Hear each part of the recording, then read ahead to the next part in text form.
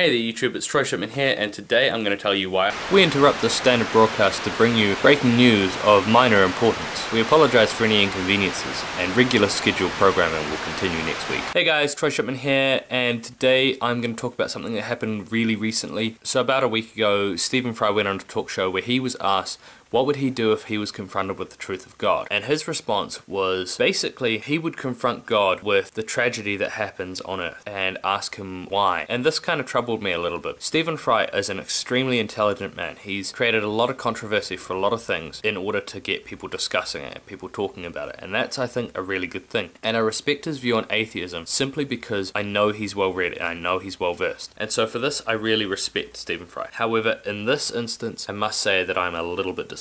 I'm paraphrasing here, but his answer to the question, what would you do if confronted with the truth of God, is that he would accuse God of basically immorality or a lack of ethics or a lack of compassion. My question for Mr. Fry would be, if you were to approach a being who could create and destroy you without breathing, could you really approach him as an equal in order to say, why have you done this? But I think the problem with Mr. Fry's argument is that God is not your boss. He's not your colleague. He's not your equal. The very concept of a God is that they are a divine being with immense power. So to have the audacity to say to a being like that, how dare you, I think is utterly atrocious. Mr. Fry goes on to say that he could not respect a God who allows these sorts of things to happen. And I think that's fair enough. I have no problem with that argument. However, I think it would be foolish to not respect the power that that being represents. Something about being all-knowing and being everywhere and being omniscient in the sense of seeing everything that is, was, and shall be suggests to me that a being with that kind of power, with that kind of consciousness, has the ability to make decisions for us that are much, much more thought through and more responsible than what we can make ourselves.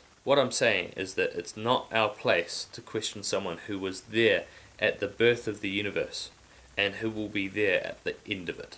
And this largely is the reason that I have faith, because realistically, there's not a lot in this world that I can do. But I know that the God that I serve has got that power, and he has much grander plans than I could ever imagine. So regardless of whether I can see him, or whether I can speak to him or touch him, my faith is my way of believing that he knows what's best for me, and that in the end, regardless of what happens to me, there will be others who have been affected by the work that God has done through me. Anyway guys, thanks for watching. This has been this week's video. I'm sorry that I interrupted the broadcast of the intended video that will be commencing next week.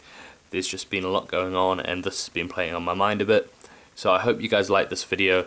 If you did like it, please leave a thumbs up below. If you got thoughts, comment below as well. If you want to catch more content like this, please check out last week's video here, or subscribe up here. Anyway, it's been lovely having you. I'll catch you guys next week for more fun art stuff. Hope you have a good week. Bye!